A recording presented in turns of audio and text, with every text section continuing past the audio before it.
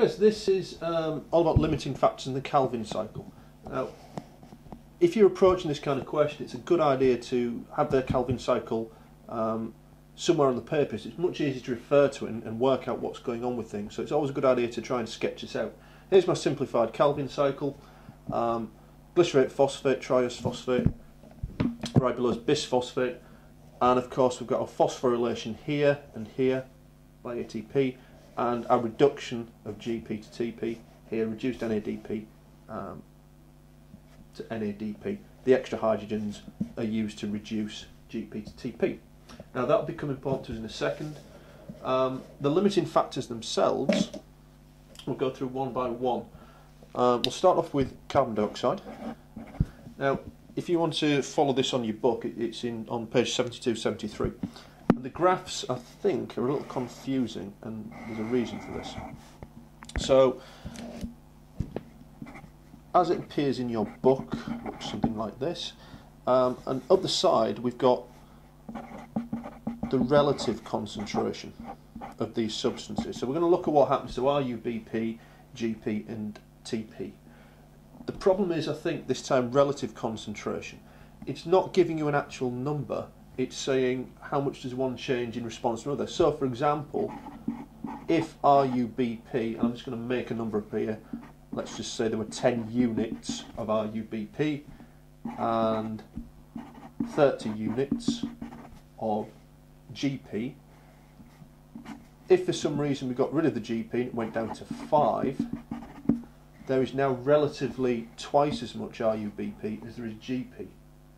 So it's relative, it's a comparison between the two things. It's not giving the actual number, it's relative to it. Okay. So what's happening with carbon dioxide? Well, if we have ideal conditions for plants, or even favourable conditions, for example, about 0.04% concentration of carbon dioxide, which is the normal concentration in the air, there isn't actually that much RUBP present. Why not? Well, it's all getting converted into GP. So under normal conditions, you won't get much RUBP in the plant cell. It will be converted to GP because we've got plenty of carbon dioxide present. If, however, we limit the amount of carbon dioxide, for example, if we put it down to 0.01%,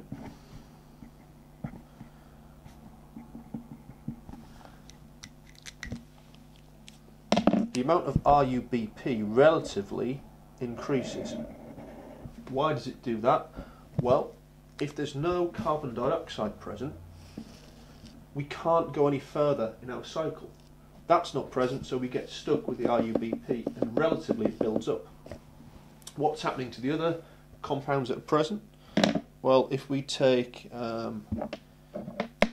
glycerate 3 phosphate, normally in the Calvin cycle, when there's plenty of carbon dioxide present, we're making lots of glycerate phosphate.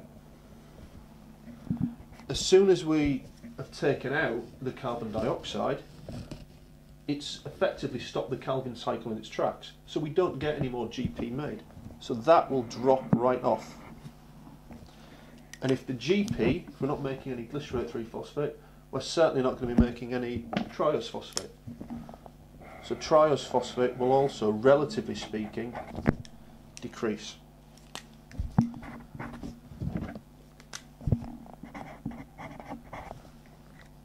Now, what happens in the case of another limiting factor? For example, let's take light. Well, again, we'll have the same type of graph. We'll label all of it. This time, however, we'll use, rather than concentration of carbon dioxide, we'll use light intensity.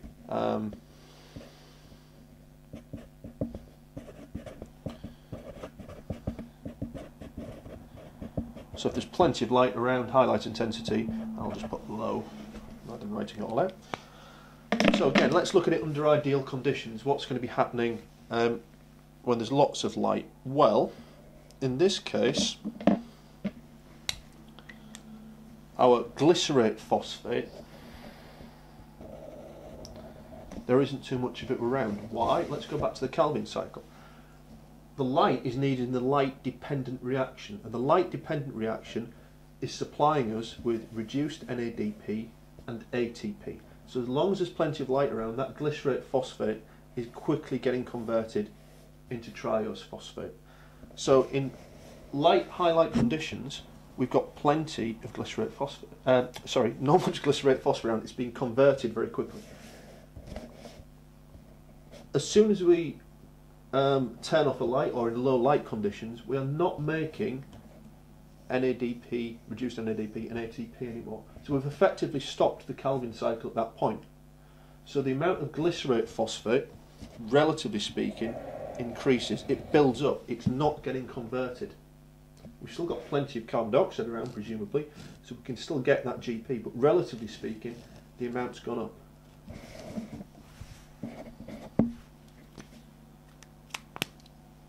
What's happening to our other molecules? Well, RUBP, ribulose bisphosphate, relatively speaking, drops off. Why? Well, going back to our Calvin cycle, we've stopped our Calvin cycle at this point, so we aren't making any triose phosphate, so that's not getting converted into ribulose bisphosphate. So the ribulose bisphosphate is going to decrease. The triose phosphate is an easy one, because that's going to do exactly the same as with low carbon dioxide levels. It will drop off. Why? Because we've stopped this stage in the Calvin cycle. If that's not present from the light dependent reaction, we can't make any triose phosphate, so the amount goes down. So if I was to quickly summarise that, in CO2, if that's the limiting factor, if we reduce the amount of CO2 available, triose phosphate goes down, glycerate phosphate goes down, and ribulose bisphosphate increases. If light is the limiting factor, then triose phosphate, same as before, decreases, glycerate phosphate builds up relatively, and RUPB goes down. I'm going to deal with temperature on a separate video.